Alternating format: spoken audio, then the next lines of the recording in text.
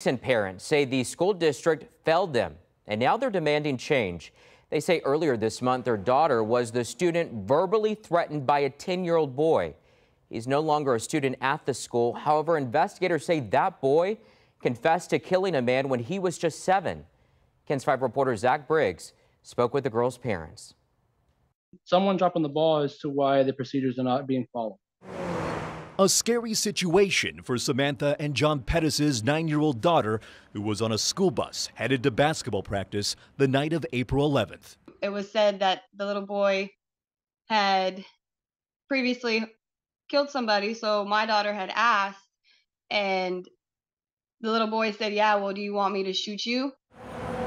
The girl reported the incident to school officials the following day, but the parents say the district didn't officially notify them until Monday afternoon. At least by Friday, I should have known something.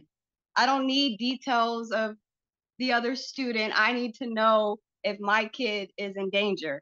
Authorities say the 10-year-old boy allegedly confessed to shooting and killing Brandon Raspberry of Nixon in 2022. Kind of in shock at first, and then kind of didn't really sit in until that following warning that, hey, this is pretty serious. The Pettises met with the superintendent and elementary school principal this morning. They claim fault was admitted, saying they should have been informed sooner. He could basically just say that procedures will be followed in the future.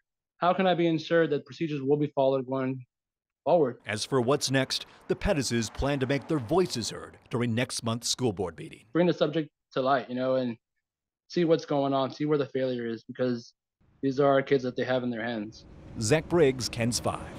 Also tonight, we did hear from the superintendent of Nixon Smiley CISD. The statement says in part that safety is a top priority and, quote, in the event of a reported threat, our campus leaders follow established protocols to ensure the immediate safety of everyone under our care. We work closely with multiple agencies to assess the situation and determine the best course of action with the aim of gaining insight and improving our response to future incidents, end quote.